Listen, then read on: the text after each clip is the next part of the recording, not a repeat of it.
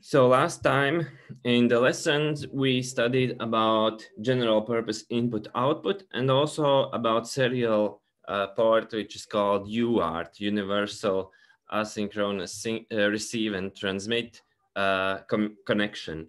So today we will study about timers, which are common in all microcontrollers.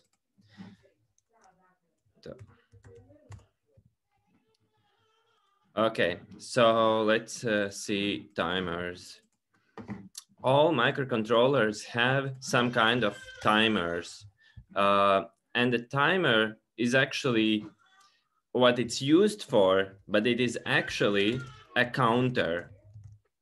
So it's just that it counts at a certain frequency, and as a result, after a certain number of ticks with predefined frequency, we can have something that happens after a certain time.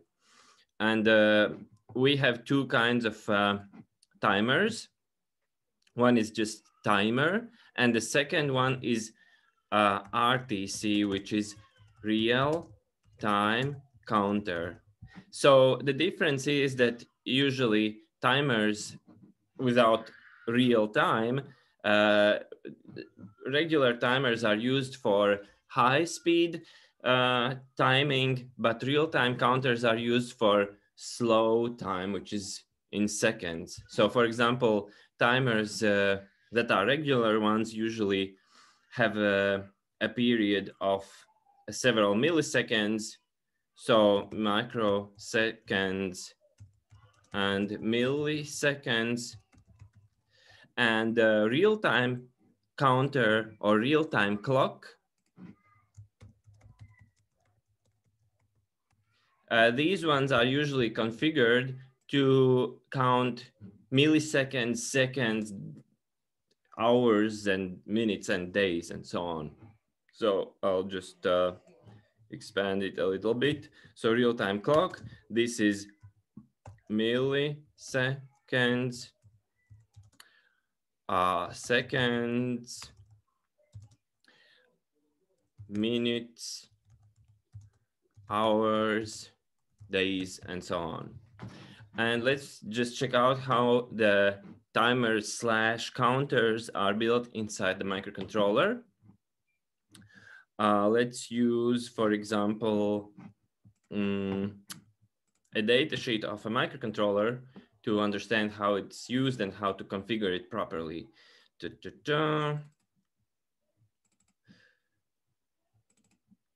So usually microcontrollers have separate timer and real-time clock timer, but they are actually built inside the same way. It's just one is really slow and the other one is really fast. So let's see timers, timer description.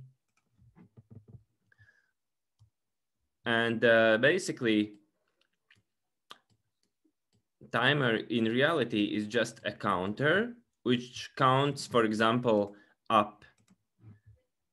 So it receives some square wave input. Usually it's just microcontroller's clock, and the clock makes ticks, and the timer counts into its counter +1 on each tick. So for example, let's just put it in some numbers so we have something to talk about. For example, let's say that our microcontroller runs at 14 megahertz. So frequency of the MCU is 14 megahertz, which is 14 million ticks per second. Okay. And this is an internally generated clock, and it makes the microcontroller work, and our microcontroller just runs from this 14 megahertz clock. I'll just immediately give you some other examples. For example, your computer, your desktop computer probably runs at 2.5 gigahertz clock. with variable speed to sometimes improve performance and sometimes to reduce the frequency to save power.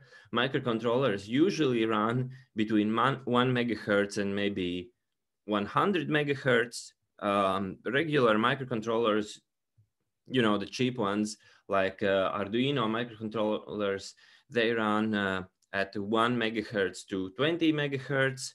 Our simplicity, our Silicon Labs chips that we will use in lab, their default frequency is 14 megahertz, but you can actually change it. Let's just initially assume that it's 14 megahertz. And also you can of course buy some microcontrollers that can run up to 500 megahertz and some Linux embedded microcontrollers that run 1.5 gigahertz, for example. But in our case, since we will be using in labs a microcontroller that runs at 14 megahertz, we'll use this as an example. So our microcontroller runs at 14 megahertz, and we turn on one of the built-in timer peripherals. And let's see, I'll switch off the mic of one of the participants. Yeah. So this thing runs at 14 megahertz and we will be attaching a timer to this clock. So we will just use some, usually microcontrollers have multiple timers and they are just named timer 1, timer 2, timer 0, timer 3, and so on, as many as the number of timers. To find out how many timers we have, we can check out the data sheet and it says 4 timers counters and 1 real-time counter, okay, and 1 pulse counter, okay? So we have 4 timers counters, the regular ones. So in our example, let's just say that we will use timer number 0 and we will just attach it to this MCU clock.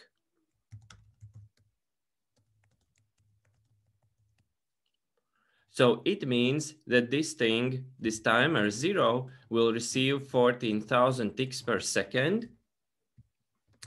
So what is the time of each tick? So, or the period of this timer.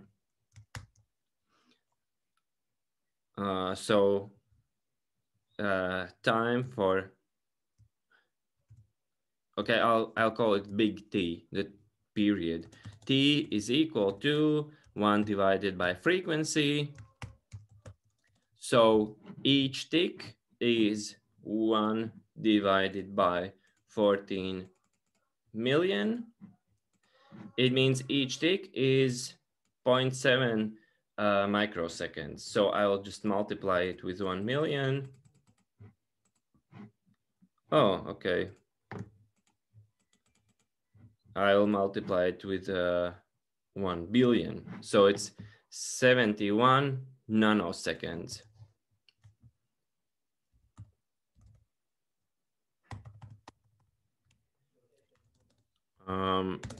So it is 71.4 nanoseconds, okay? And so basically, timer 0 has a special register, which is called counter inside of this timer peripheral, and it just increments by 1 on each tick. Initially it's 0, and then it just increments by 1. So it is, and each tick happens after 71.4 nanoseconds, okay?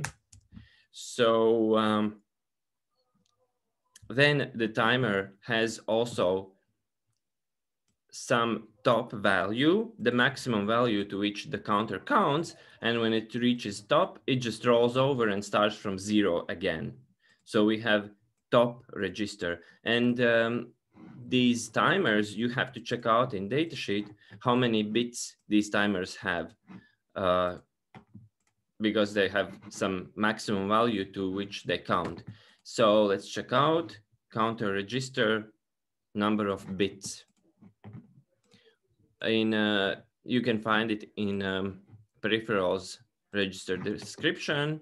So here's some control registers with which you configure the timer. And there is also a register which is called interrupt flags, counter top value, counter value register. And from this description, we can see that the counter is 16 bits wide. So from 0 to 15. So it's a 16-bit counter.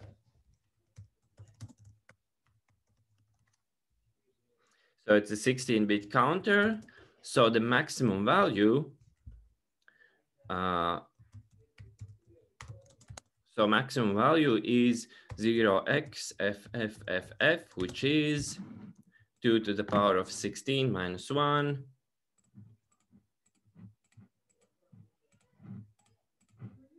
So the counter can count up to this value, 65,535.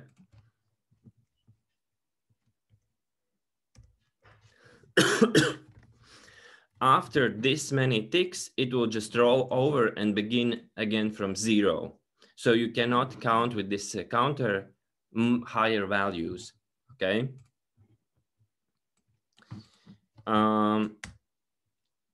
Next thing that we can do is we can calculate what is the total time for the counter to count from 0 to its maximum value. So we know the full period of the counter. So full period is counter's maximum value times each tick's time. So it is 71.4 times 65535.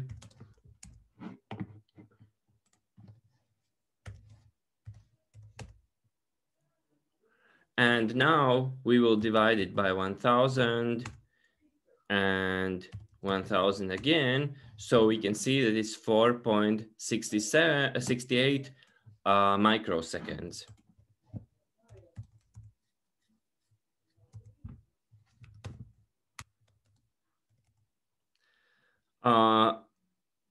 So sorry, it was nanoseconds, micro, and this is milliseconds.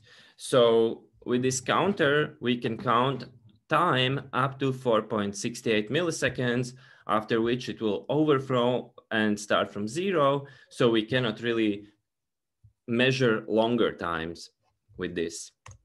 But what we can do, and what is oftentimes done, timer also has a compare value. So when it counts up to a certain value, like here, it is visible in this place, timer CCX. So it's capture compare register. We can write a value into it. And when the counter reaches this value, it can fire an interrupt. And you can, for example, do something at that moment. Or alternatively, you can set the top value to some value to which the counter should count. And when the counter reaches top, then you can also have interrupt. So we actually have 3 different interrupts that we can make using a timer counter. One is overflow. Overflow happens when the timer counts to the top value. The second interrupt is underflow interrupt when the timer counts to 0. So either it counts down or it overflows and goes back to 0. This event is called underflow. And when the counter counts to the value that we write into the capture compare register, it is called capture compare interrupt. And for example, in these timers, counters, they have 3 registers. So you can have 3 interrupts. You can have capture compare value 0, 1, and 2, and you write some values, and when the timer counts to that value, it fires interrupt, and you can do something after a certain time. So I'll try to show it with an example. Let's say that you want to, for example, blink an LED, and you want the LED to be on for example, 1 millisecond, and then 1 millisecond you want it to be off. Or maybe you want to put some impulses on some other GPIO or something like that. So let's say you want LED on for 1 millisecond, LED off for 1 millisecond. So to do this, you have to use the timer counter, and you just have to do some mathematical calculations to determine up to what number should the timer count to have interrupt with 1 millisecond period. So initially, counter is equal to 0.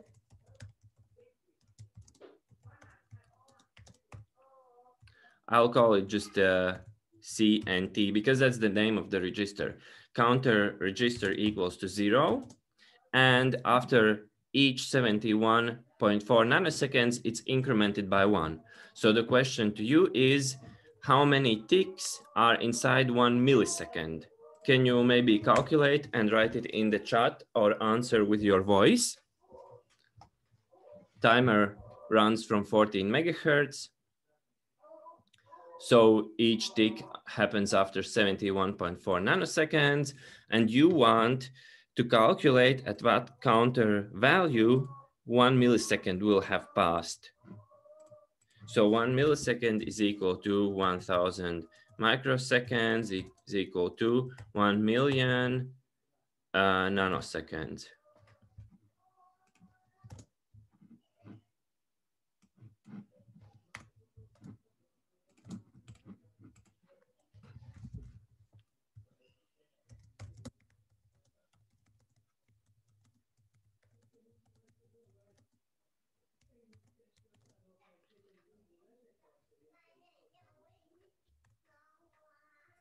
Can you write some guesses in the chat? Let's see, where is the chat? Chat is right here. Oopsie. Okay, so what is your guess? Counter increments by 1 on every 71.4 nanoseconds, and how many ticks fit in 1 millisecond or 1 million nanoseconds?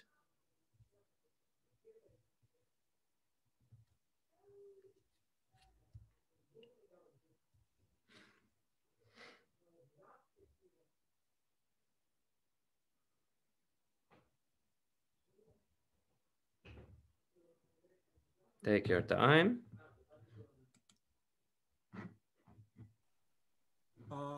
It's like time the same number 71.4 times 10 powered negative 6. Time 10 powered 6. Can you say it again? Like the same 71.4 times 10 powered by 6. And what will you get? Well, yeah, 71.4 times 10 powered by 6, that's like 71,000,400, I think. Okay, and what is that number? That's the like the clocks or the ticks per second, per millisecond. Yes, I don't think that it is correct. So what you're saying is that you multiply 71.4 nanoseconds times 1 million nanoseconds, and what do you get? You Not get nanoseconds, just time 1 million. Yeah. And what you will get is 71.4 Milliseconds. milliseconds. Okay, but that's not what you need to get. You need to get how many ticks fit in 1 millisecond. Oh yeah, got it. Sorry. But you can try to calculate that one as well. Just divided by 1 second. Divide by what? Divided by 71.4. Exactly. 1 million nanoseconds divided by 71.4 nanoseconds. You will get that it is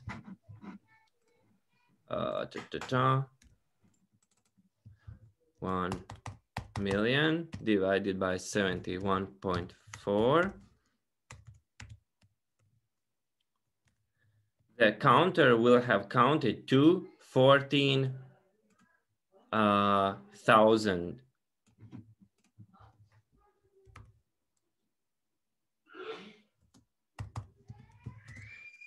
Oops, what happened? Oops, like this, yeah. So the counter will have counted to 14,005, but actually we would need to do a little bit of a correction because this 5 happened because we have some rounding error. But generally you can calculate it this way and you will get approximately correct number.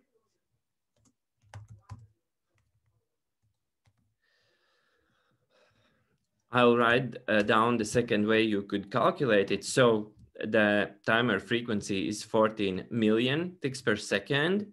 So it's 14,000 ticks per 1 millisecond. So if we did the math with a higher precision, we would get 14,000 ticks.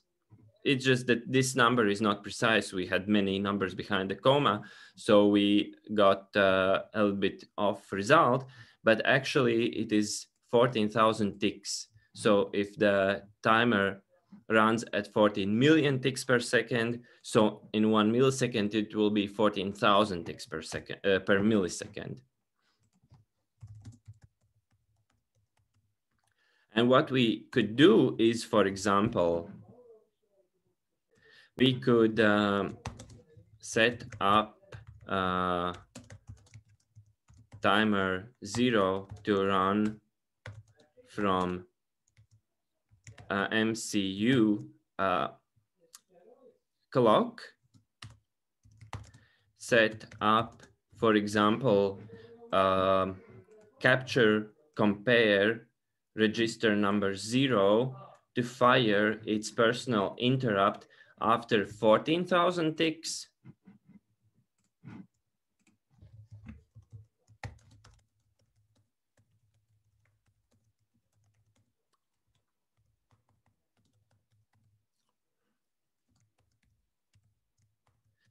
And in that interrupt, we, for example, turn the LED on. And the third one, set up top to fire interrupt after another 14,000 ticks. So it is equal 2 times 14,000 is 28,000 is the top value, and turn LED off from overflow interrupt. So we would, in this case, we would have two interrupts. After 14,000, which we write into the CC0 register, it will fire CC0 interrupt, in which we write LED to turn on, and the top value should be set to 28,000, which is 14,000 ticks later. It will be after the second millisecond, and in that overflow interrupt, we turn the LED off from the overflow interrupt, right? So this is how we can set up this thing to cycle after 1 millisecond. Sorry. So, and this is how people would really do it, and it would work. So we have, kind of done our calculation for this case. The problem with this technique is that the maximum milliseconds is 4.68 milliseconds. If we wanted our LED to turn on for 5 milliseconds and turn off after 10 milliseconds, this wouldn't work because our timer overflows so fast that 15 milliseconds don't even fit into its working window. For this reason, all timers also have prescaler. So prescaler basically is just a simple input signal down converter, which basically you have some incoming clock signal, and the prescaler can divide this signal down 2 times, 4 times, 8 times, 16 times, and so on. And usually the prescaler just divides the clock by the power of 2. So you can have it go into the clock 2 times, 4 times, 8 times, and so on slower. Let's check it out in the register description. And here you have it. So the prescaler for this microcontroller can have one of these values: 2, 4, 8, 16, 32, 64, 128, 256, 512, and 1024. Other microcontrollers maybe, for example, also have divided by 1000, divided by 100 or something like that is also possible. In this particular microcontroller, you can only select one of these values, okay? So let's calculate another example, and I will wait answers from you. So, be prepared to do some calculations.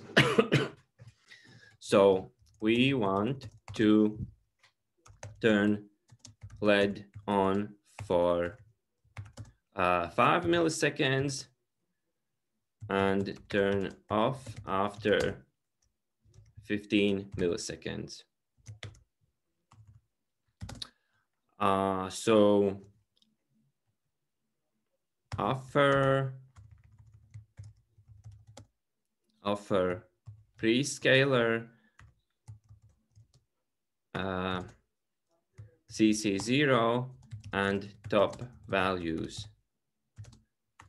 So that's your task. So you know that it will be impossible to run the clock from 14 megahertz directly because the maximum time is only 4.68 milliseconds. So you need to first divide this incoming frequency by 2, by 4, by 16, some value. And then from that slower frequency, you can calculate the CC0 and top value. What you want to do is probably you can try to calculate the period with 2 times slower clock, 4 times slower, 8 times slower. And once you reach the period, which is 15 milliseconds or higher, then you can use that prescaler value, calculate the real timer frequency, and then divide it by, do some division or multiplication and calculate the counter value after 5 milliseconds and after 15 milliseconds. Okay, so let's do this exercise. The clock's incoming frequency before prescaler is 14 million ticks per second. So you first need to estimate what should the prescaler value be. So let's do it first. So which prescaler value can we use? 1024. Let's check out. 1024. So 14, calculator. So 14 million, we divide it by 1024, and we get that the incoming frequency is 13 kilohertz. What is the period? You calculate 1 divided by this and multiply with 1000, for example, it's 0.07314. Okay, so we see that each tick is many times smaller than our 15 millisecond necessary requirement. So it could maybe work.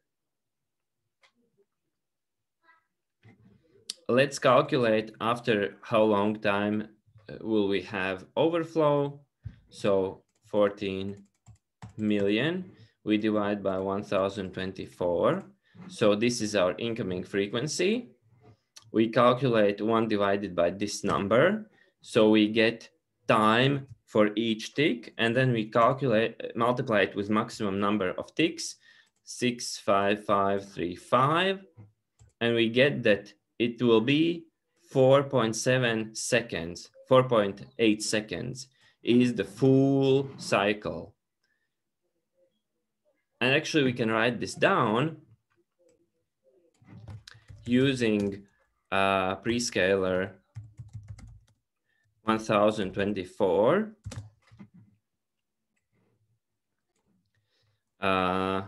Timer 0 operating frequency is 14 megahertz divided by 1024 is equal to 13. Let's see.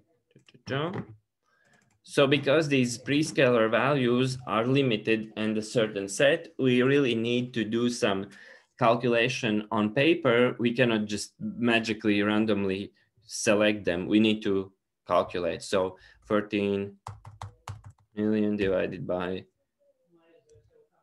24 is this. 13. Maybe I can copy this value.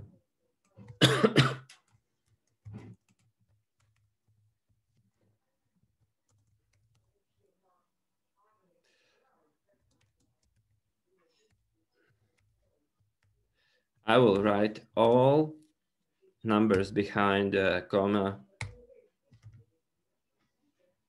so we don't lose precision. So it's 13 point something kilohertz. Okay.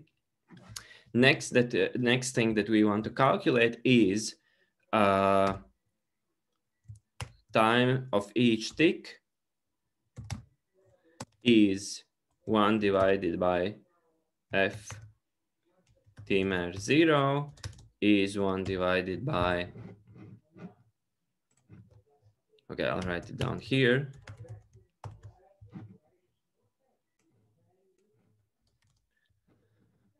One divided by 13.671.875 is equal to, I just calculate this and I'll just multiply it with, for example, 1 million. So these are microseconds. It's 73.14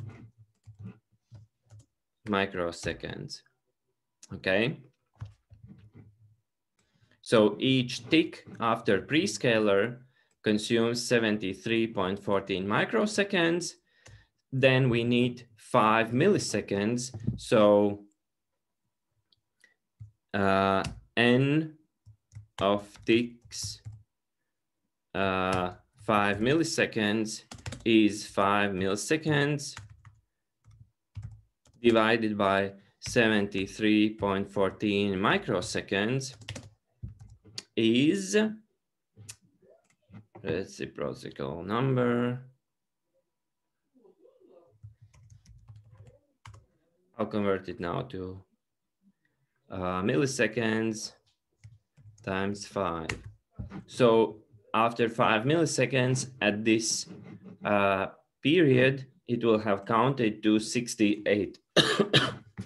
Approximately 68. Well, it cannot count into fractions. It's a round number counter, so it will count to approximately 68. 68 ticks. Let's just calculate it one more time. So 73.14 times 68 ticks is this, and we will divide it by 1000 to calculate from microseconds to milliseconds. So after 68 ticks, it will be approximately 5 milliseconds. In reality, it will be 4.97 milliseconds, okay? And number of ticks for 15 milliseconds is, and this I will ask you to calculate, how many ticks will this timer have counted after 15 milliseconds, starting from 0.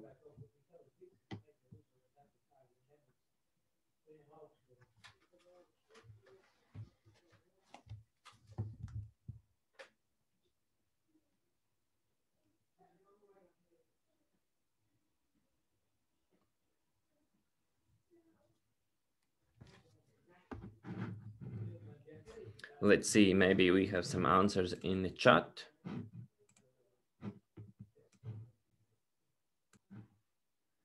$205. Okay, let's check out. 205. So it would be 15 divided by 73.14. And just, you know, have always write down which are milliseconds, which are microseconds. Otherwise, you can accidentally make mistakes. So 15 milliseconds divided by 0.07314 milliseconds, or the same number of microseconds, is 205. So 205 ticks. You know, and you can just recalculate 205 times period of each tick, 0.07314, and you get almost 15 milliseconds, okay? So that is correct. So for example, we can set this is, hey, what is going on? No, where did it, where did it go? What happened?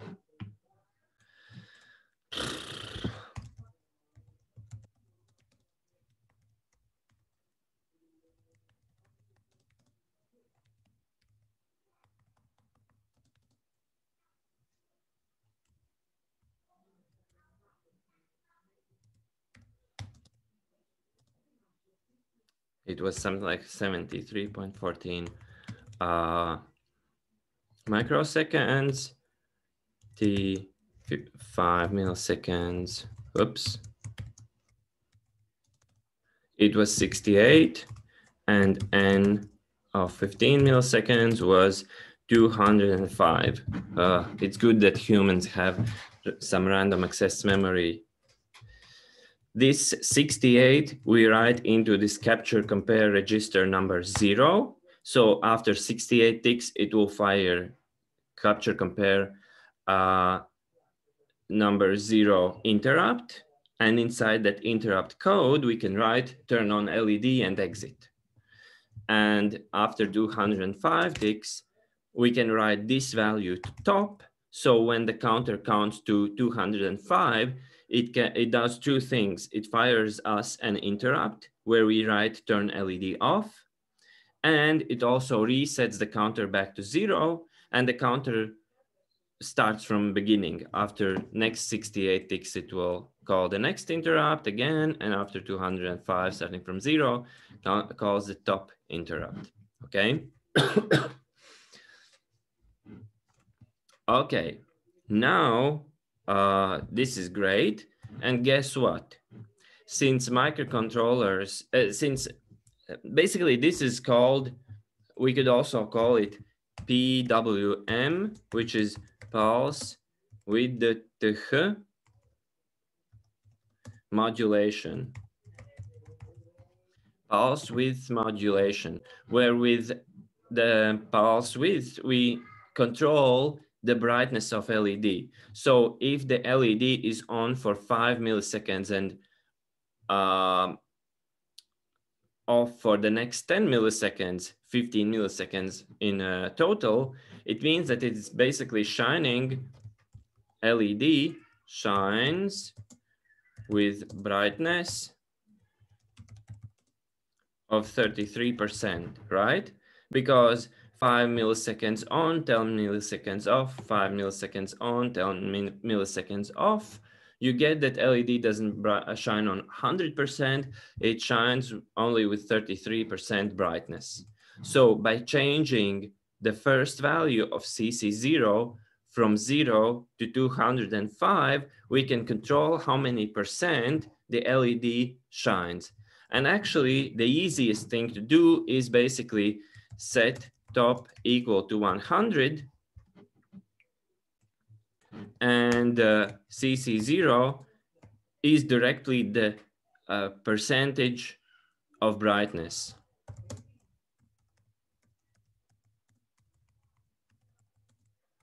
Right? In this way, it will not be 15 milliseconds, it will be something like 7.5 milliseconds. But basically, if you set top equal to 100, then whatever number you write into the CC0, it will be the brightness percentage. So if you write 0, it will be 0% brightness. You write 50, it will be 50% brightness. If you write 100, it will basically be turned on all the time. It will turn it off and then immediately turn it back on, and it will basically be on all the time. So this is how you can use these modern timers to control LED brightness. And it's a very popular way to do. Now, let's talk about, so which one is better? In the first case, our timer had a period of 71 nanoseconds. Each tick was 71 nanoseconds. And in the second time, it was 73 microseconds. So it was 1,000 times longer or 1,000 times slower clock. So how do you think, which one is better, to blink the LED with this very, very small time or this very long time? What is your opinion? So in the first case, we didn't have any prescaler, so the timer ran at 14 megahertz. In the second case, we had maximum prescaler. It was 1024, so the frequency is 1,000 times slower. And so which one is better and which one is worse and why? How do you think?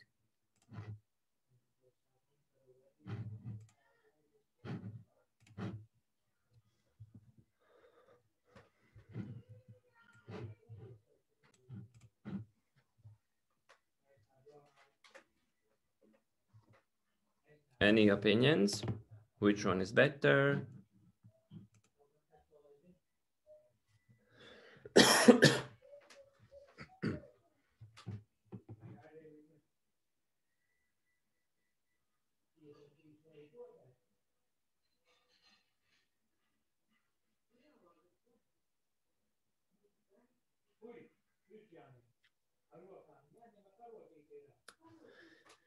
So second case is better. Better is to blink the LED slower rather than faster. Can you also maybe tell me why? Okay, so you're saying it will overflow less frequently, so less time of CPU will be spent servicing the interrupt service routines, and the microcontroller will have more time to do other things. So in the first case, our microcontroller would have to turn LEDs on and off after, you know, very short periods of time. If we have, for example, the counter set to 100, after 100 ticks, it will be bothered by switching the LED on or off. And in the second case, it will be bothered only after 100, only every millisecond maybe. That is correct. So less frequent events ask for less resources from the microcontroller, bother the microcontroller less frequently, and it can do better other things. That is one thing that is correct. And what about LEDs? Can the LED even be switched on for 71 nanosecond? Maybe the time is so short that the LED doesn't even start to shine when it's immediately switched off, right? So these very short periods of time mean high frequency. So if you are blinking the LED at 14 million divided by 100 equals to 140 kilohertz, high frequency. So it can start to radiate some electromagnetic noise. So EMC problems possible.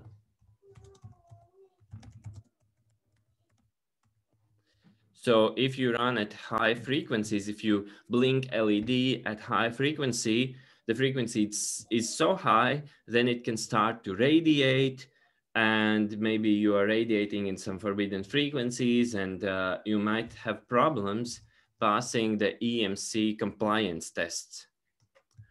Lower frequency.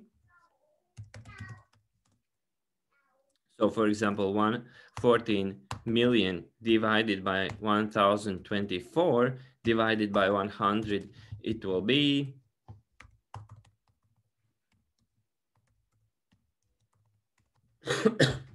just 136 hertz.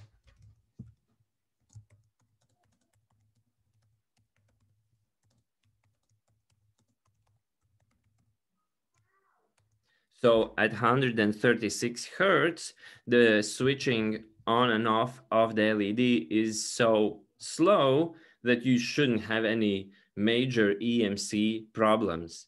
Well, of course, one source of the EMC is the base frequency, and the second source of EMC is the sharpness of the switching signal.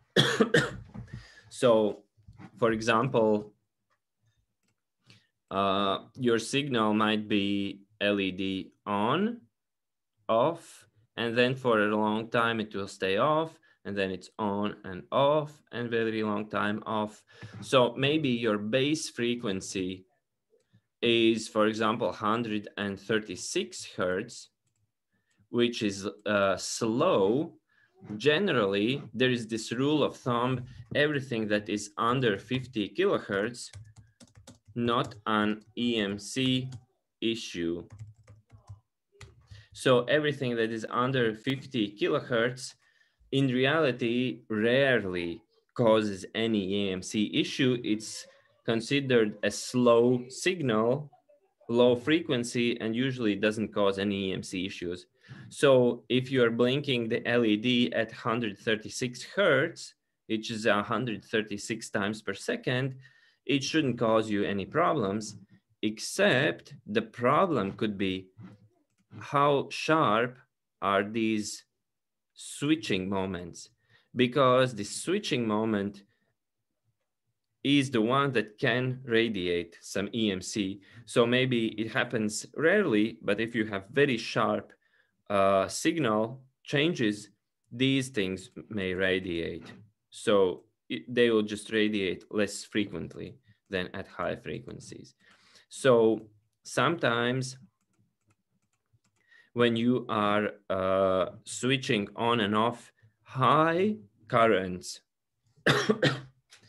sometimes you might want to open and close the transistor a little bit slower, so that instead of these sharp jumps in signal, which radiate emissions, maybe you, for example, want to slow down the switching speed by adding some, I'll draw the circuit in a moment, but maybe you want to have it switch on like this, a little bit slowly, and then a little bit slowly off.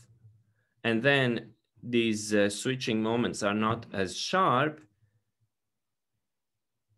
and you have no EMC issues whatsoever, because these sharp edges can radiate.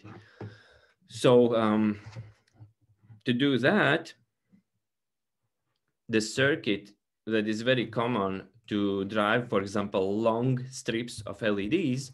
For example, you have your microcontroller and you have this timer. And with your timer, you control a pin which switches on and off the LEDs.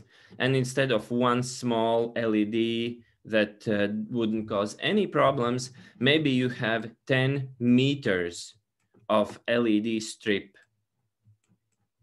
LED strip. So LED strip, maybe it, for example, has 24 watts per meter and voltage is 24 volts. From this, how many watts do you have in 10 meters? Can you calculate? So 24 watts per meter, how many watts in 10 meters?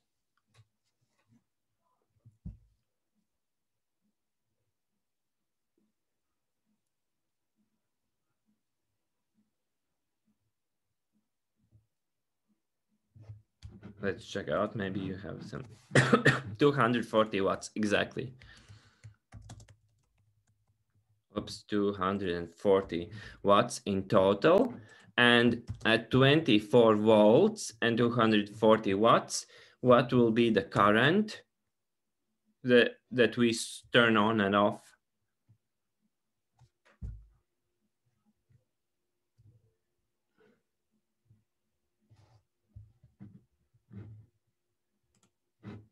Ten amps, exactly. It is a high current and obviously you cannot power it from the microcontroller. So usually you would have the LED, LED array. Sorry. I don't know, you have LED array. I'll just draw some of them. First one is connected to 24 volts. Usually they are usually switched at the low end with N-channel MOSFET because N-channel MOSFETs are cheaper and better and have better conductivity. So let's say we have these LEDs, 10 meters of LED array, and so on. And here you would have N-channel MOSFET, some big MOSFET, you know, with a good heatsink. 10 amp switching is a serious thing. So like this, N-channel MOSFET, and the gate you would connect to a microcontroller. So microcontroller sets the gate high, the MOSFET opens, and the current flows through the LEDs and they shine. And when you set it low, this MOSFET closes and the LEDs don't shine, right? So two things. If you set frequency very high, usually the higher the current, the less capable the MOSFET is to quickly change the state, quickly switch from off to on and vice versa, right? So by switching it very, very quickly and rapidly, it's possible that it hasn't really shut off fully yet when you are immediately opening it up.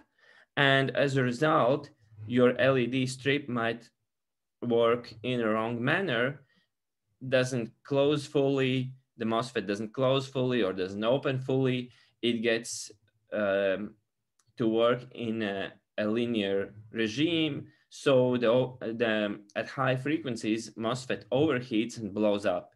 I've personally seen that.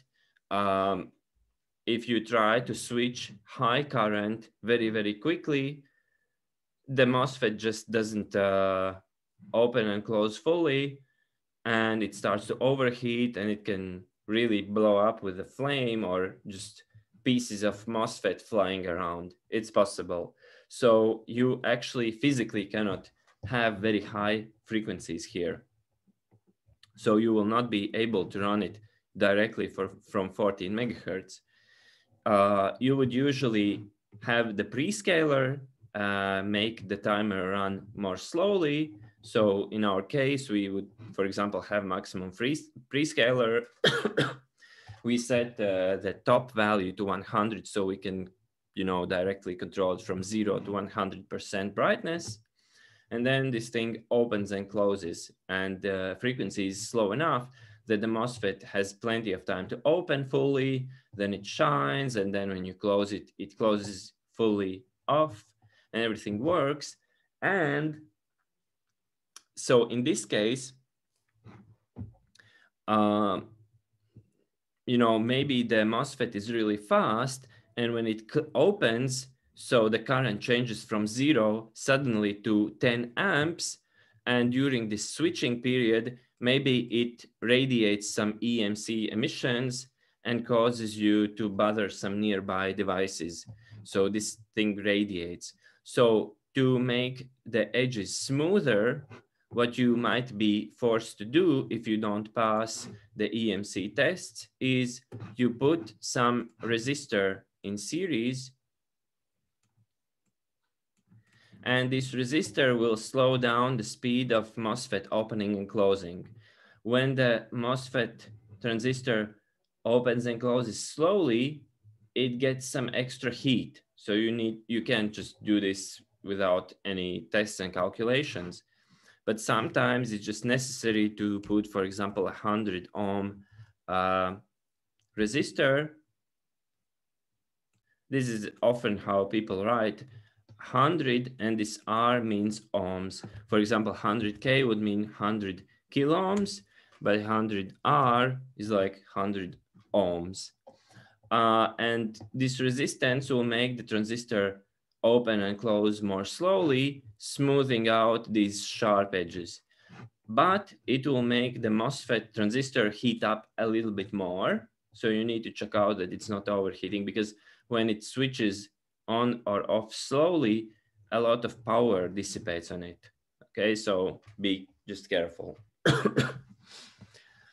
And another thing is, if you blink these LEDs too slowly, a human eye can start to notice that these LEDs are not constantly on, but they're actually flickering, blinking. This, if this frequency is too slow, you would see a flicker, and the flicker is not good for the eyes.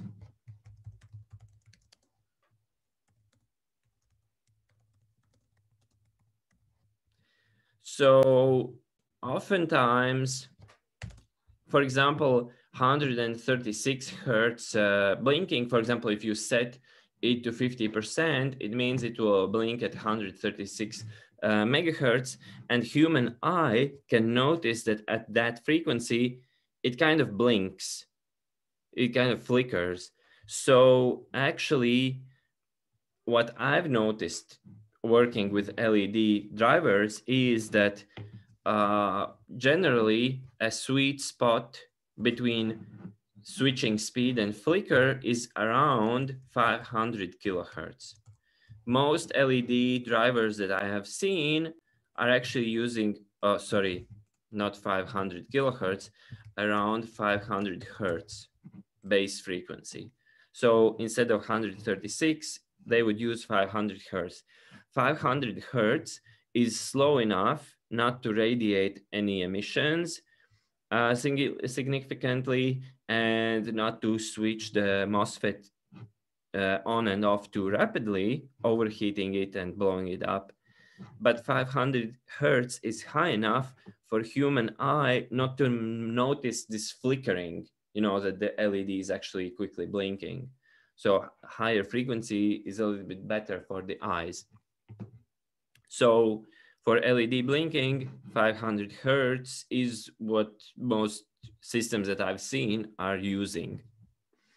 Okay, and what we calculated here, we assumed that we need to write a code which would do an interrupt after certain ticks, and we turn the LEDs on and off from code.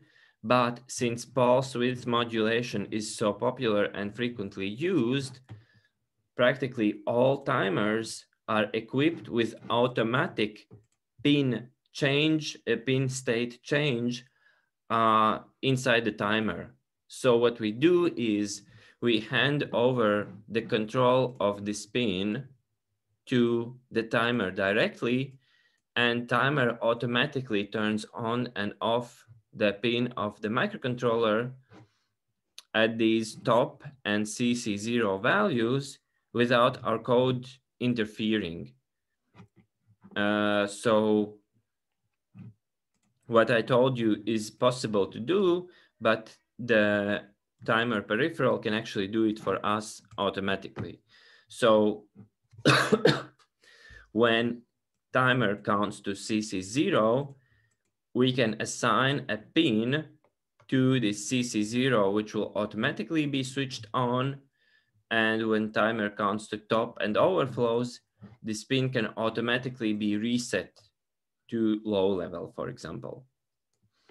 And let's check out in the register description.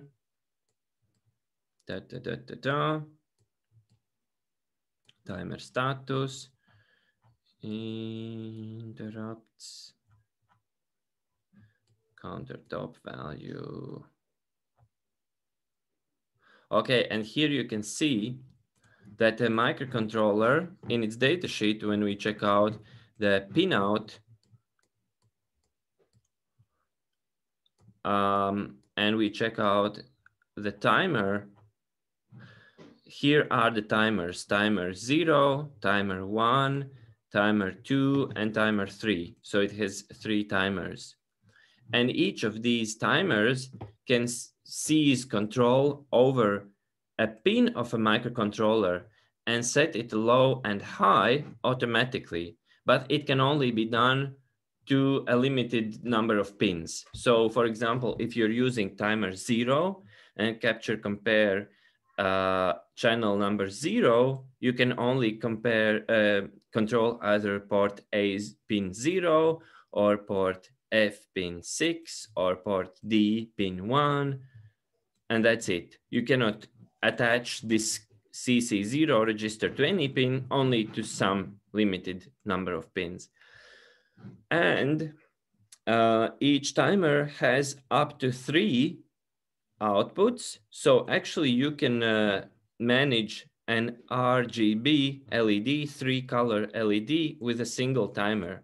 So if you attach red color to port F6, green color to port F7, and red and blue color to port F8, you can actually manage them all 3 with the same timer. Just set different values in CC0, CC1, and CC2, and each of these colors will have a different brightness, and you can mix them up and have any RGB color that you want.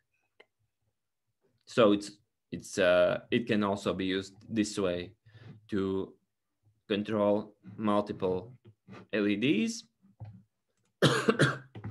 And you just have to set special bits in timer route register, which you will do in the lab.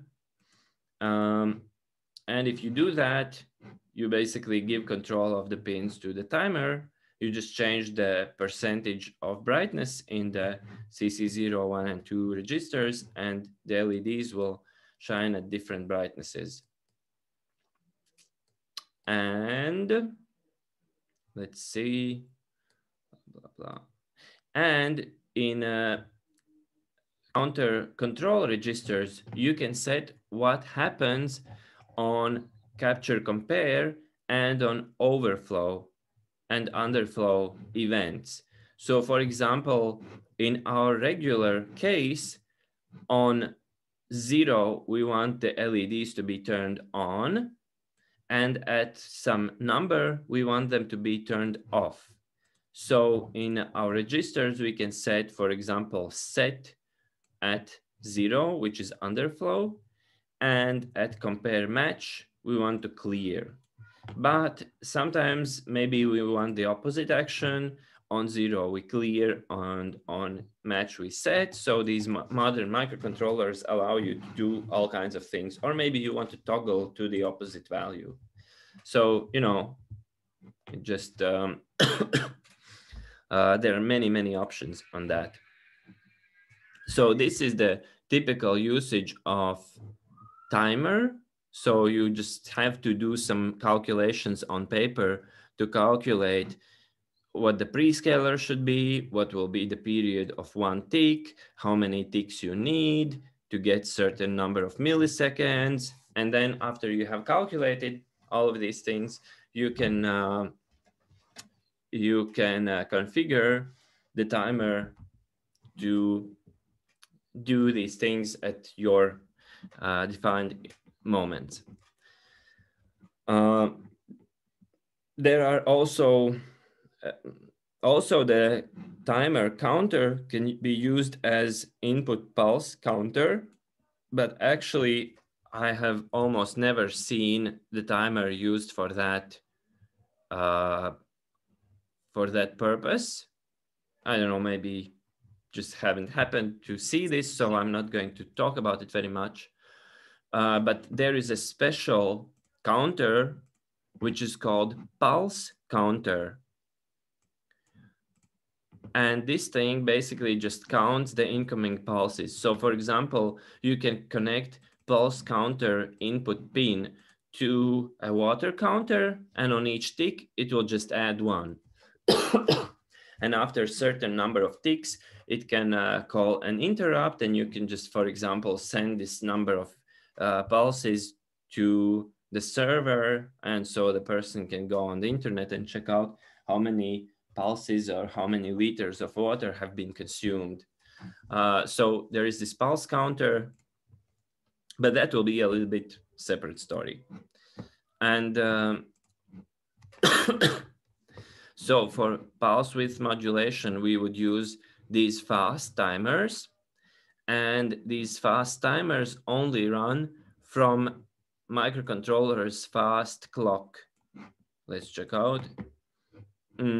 Which means that when these clocks are running, they are consuming a lot of power.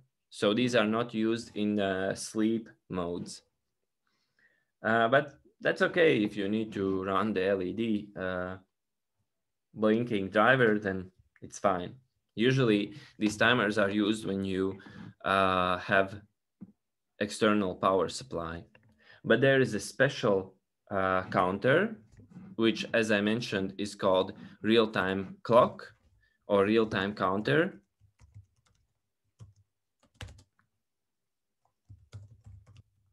So the difference between real-time clock and the regular timers is that this thing, it's actually built almost the same as the other counters, but this is a counter that can run from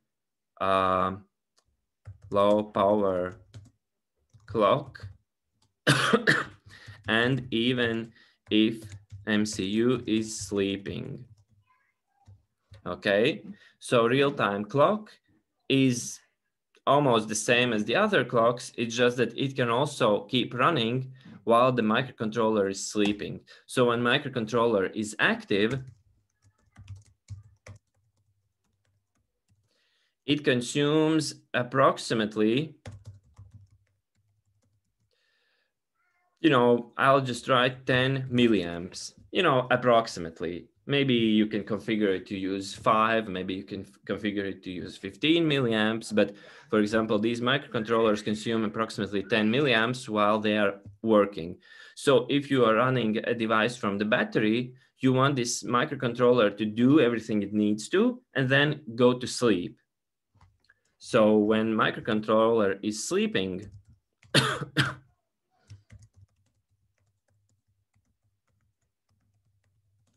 it consumes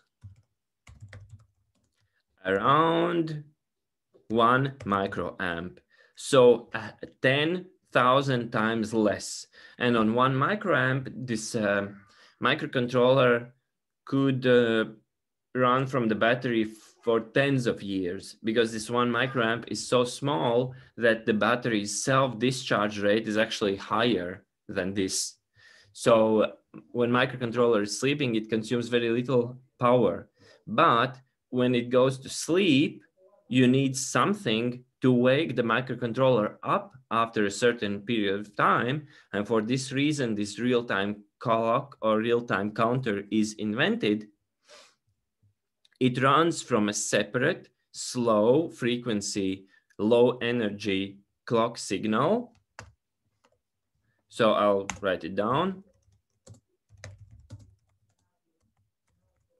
It runs from separate, low frequency, low energy clock and can wake up MCU. And let's check out. So industry standard is that the frequency of this slow clock is F low frequency clock is maybe I'll write it in capital letters. Low frequency CLK clock is 32.768 hertz, is equal to 32.768 kilohertz. So it's just a thing from the past, a thing from the history. It is very easy to build counters that run, that count powers of 2. So as we saw in this example, for example, timer, we have a timer, it has a register which is called counter, and the register will always have n number of bits, so it will always count to 2 to the power of n. So if we, for example, attach a 32.768 hertz clock to a 15-bit register, then it will automatically overflow after 1 second. So it is really easy to build with this frequency something that overflows at round number of seconds, right? So if you make a 15-bit counter, it naturally overflows at 32.768. So let's just check it out. 2 to the power of 15 is 32.768. So 15-bit counter attached to this clock automatically overflows after 1 second. And historically, these frequency clocks have been used in wristwatches. So if you disassemble a wristwatch,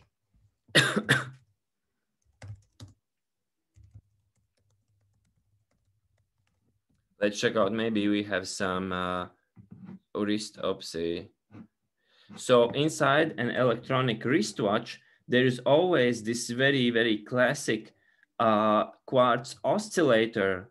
And because this electronic circuit, which is inside the clock, had a 15-bit counter, which overflows every second and increments the number on the screen every 1 second, it was easy to build the quartz at this frequency. So historically, these crystals are just really, really cheap because they are in mass production and they are mature technology.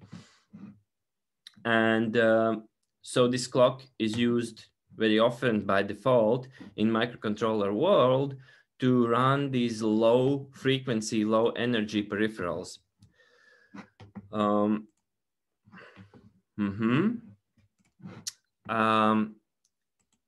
So by default, this low frequency clock is just always 32.768 kilohertz, and that's it. Nobody really discusses this issue.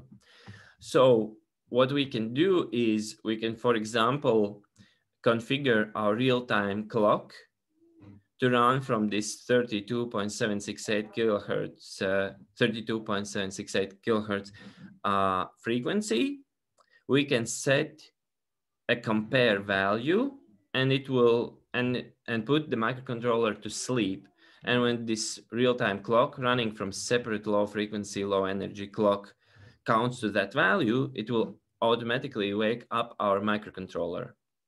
And our microcontroller can, for example, every 1 second do a measurement of a sensor, write down the value, or maybe send it to a computer or something like that, and then it goes to sleep and doesn't consume any energy. And this real-time clock counts to some value and wakes the microcontroller up every second to do that job.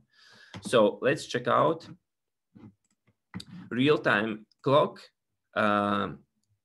It's basically built almost the same as the regular timer, just maybe a little bit less features,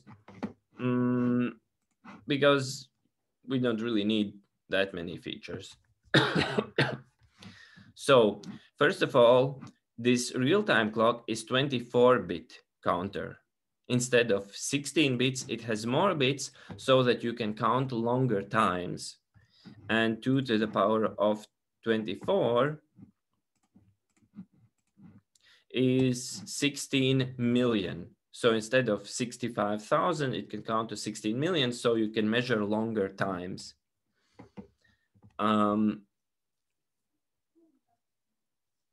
It has a prescaler from 0 to 15, and you can set the prescaler slow, then you to a high value, then overflow happens after longer time, but you can measure with lower resolution. And if the prescaler is set to 0, overflow happens faster, but each tick has smaller time and you can get higher precision. So it's a trade-off. And so basically this real-time clock has a counter. It just counts up from low frequency clock, and it has 2 compare registers. So you can set 2 different times after which to wake up the microcontroller. So maybe you want one interrupt to happen after 1 second and the second after 5 seconds, whatever. Mostly people use just one of these, and the second isn't really used. So after a certain time, it just makes an interrupt and that's it.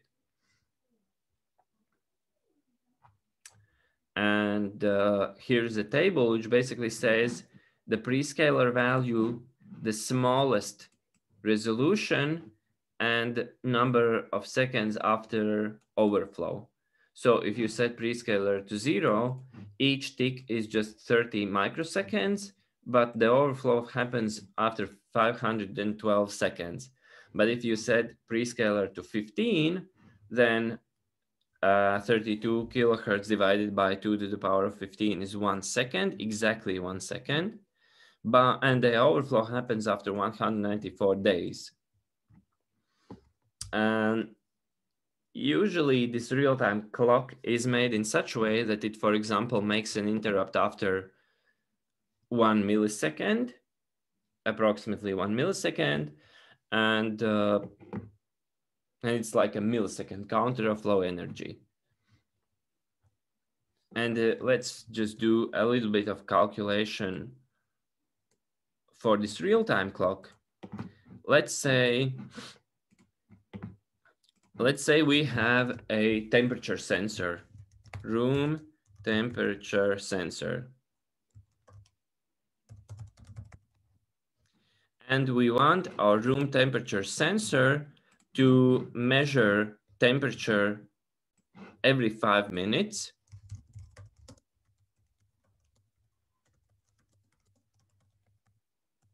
Send it to server and go to sleep for another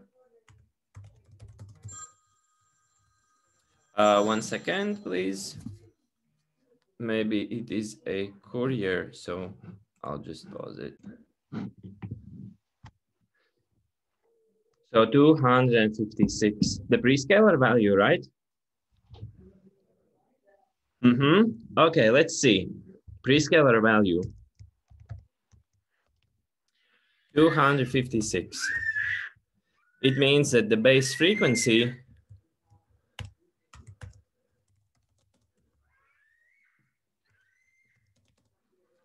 three two seven six eight divided by 256 is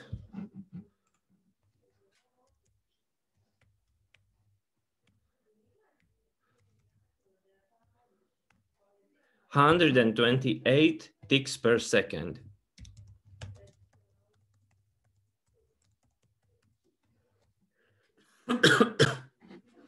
So because this number is 2 to the power of 15, then these numbers divide beautifully and we get 128 ticks per second. Okay. And now we just have to calculate how many seconds are in 5 minutes and just divide these two numbers. And then we get after how many ticks we want the microcontroller to be woken up.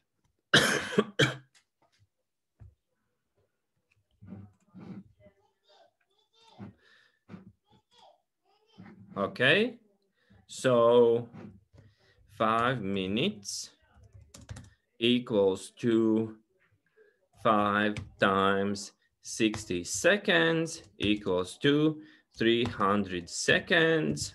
128 ticks in 1 second, and in 300 seconds, 128. So N 5 minutes is equal to 300 times 128 is equal to 38,400.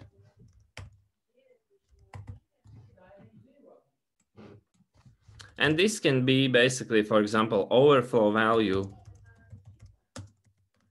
so that it happens after every 5 minutes. So the microcontroller sets up the real-time clock to have prescaler of 256. It sets the overflow value to 38,400. Then it measures, does the sensor measurement, sends the data to server, and goes to sleep and consumes only 1 microamp. This real-time counter consumes something like maybe a couple of, let's see in the data sheet. This information is provided, electrical specification and digital peripherals. So real-time counter current is only 55 nanoamps. So very, very, very small power consumption. So it only adds 55 nanoamps to the microcontroller sleep current. So it almost consumes nothing. So the microcontroller works for a couple of seconds with 10 milliamps. And then for the rest of the 5 minutes, it sleeps with 1 microamp. Then it is automatically woken up by the real-time counter. It does what it has to do. Then it goes back to sleep. And after every 5 minutes, it's just woken up. And does something. And this way, with this real-time counter, which runs from a separate low energy clock, we get this very, very small current power consumption. Okay, so we have studied about the timers in the labs, which are coming up soon. You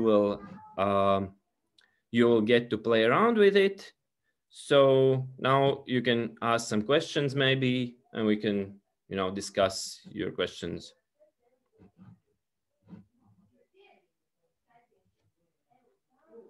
If you have any questions.